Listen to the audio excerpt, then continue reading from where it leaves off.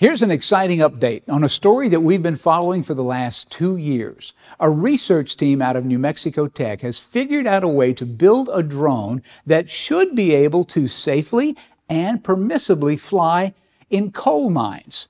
This is a significant achievement. And I asked my team, hey guys, how confident are you that this drone is going to fly? Mostafa said 5%, and the others said 45, the others said 40.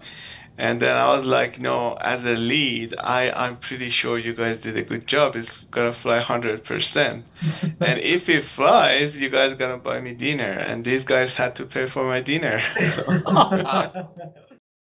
Now, there's still a lot of testing to do, and things will probably change as the development continues. But for now, make no mistake about it, this is big news. So we're going to dig a little bit deeper into the story and talk with Dr. Pedram Roghanchi and Dr. Mostafa Hassanalian right now.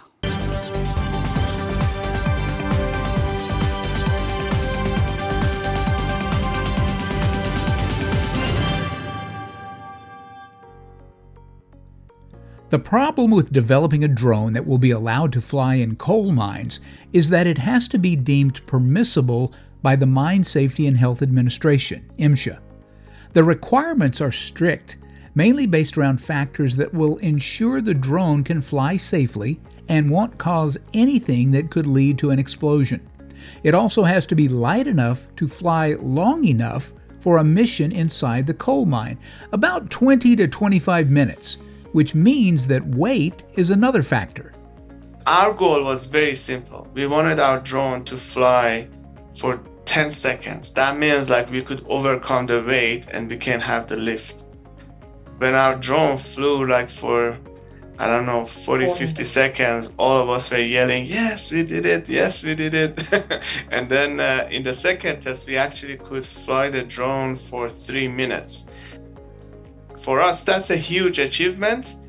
For the user, it's not enough. So now we have to sit together with our collaborators and make the drone fly at least for 20-25 minutes. That's considered a reasonable amount of time for a drone to complete a survey or the mapping of an underground coal mine location, for example. So where would you say that we are right now on the scale of 0 being when you first started the project, 10 being when it gets, let's say 10 is whenever you submit it to MSHA for review. Where are we right now? 7. Really? Yeah, I want to say 7 as well. 7? Yes. I wanted to say 8, but I wanted to be humble.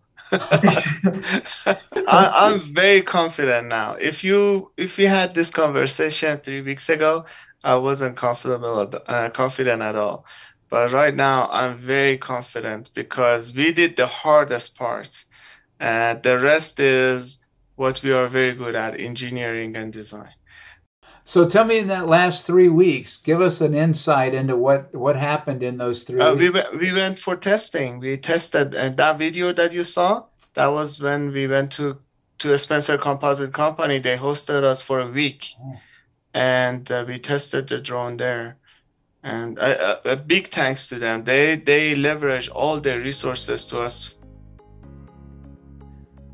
The Spencer Composites Corporation in Sacramento, California, is playing a major role in this project.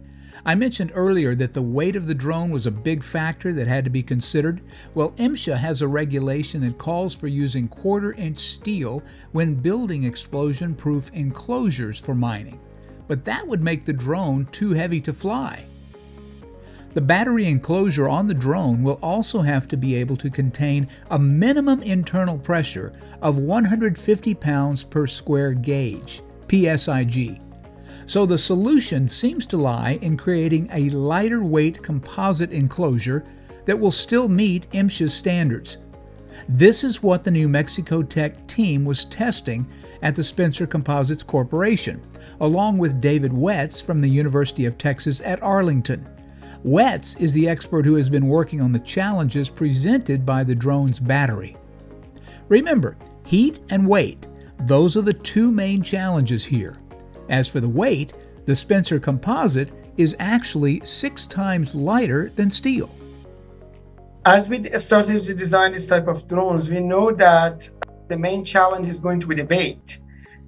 So here we looked at 2 different propulsion systems for these drones. One was through the magnetic couplers and the other one through the mechanical couplers. So we actually did research on efficiency of each system, and we observed that mechanical couplers, there are more advantages than the magnetic one.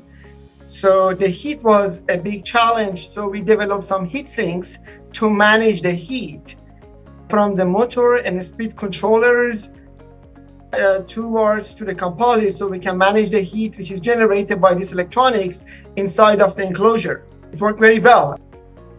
So we didn't lose efficiency.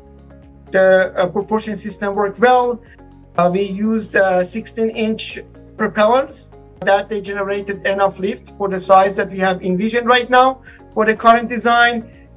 And here, this is basically a new way of permissibility for the future drone technology. Pedram and Mostafa are both equally proud of the team that's working on this project because it brings together several different areas of expertise. There's the mining side of things, the mechanical aspects, the battery work, and the composite design. So, where do things stand right now? You know, we just finished the test. We have a long way to go. We are going to actually conduct destructive testing fairly soon. We want to have all the results and then submit it to MSHA. We are actually thinking to send a replica of the drone that we developed to MSHA so that they can look at it. But everything will come with coordination of Alpha Foundation if they agree to that, and MSHA if they want to look at it, and us being able to achieve our goals for destructive testing, because we don't want to send something to MSHA unless we are pretty sure that it works. We are not there yet, but we are very, very, very close. Pedram and Mostafa have about 9 months left on their contract, but they'll be asking for an extension in order to have some more time to do testing on the drone. In the meantime, they'll be staying in touch with MSHA, with NIOSH, and with the Alpha Foundation. They'll continue working with David Wetz at the University of Texas at Arlington and with the Spencer Composites Corporation in Sacramento, California. I'll be keeping you updated on their progress. For now, though, please remember to follow us on Facebook and Twitter for more mine safety information. For CORESafety and the National Mining Association, I'm Nelson Duffel. Please be safe out there, and thanks for watching. Special thanks to Dr. Roghanchi, Dr. Hassanalian, their team, and to the Spencer Composites Corporation. To share one of your safety stories, videos, or photos, email us at info@coresafetytv.org.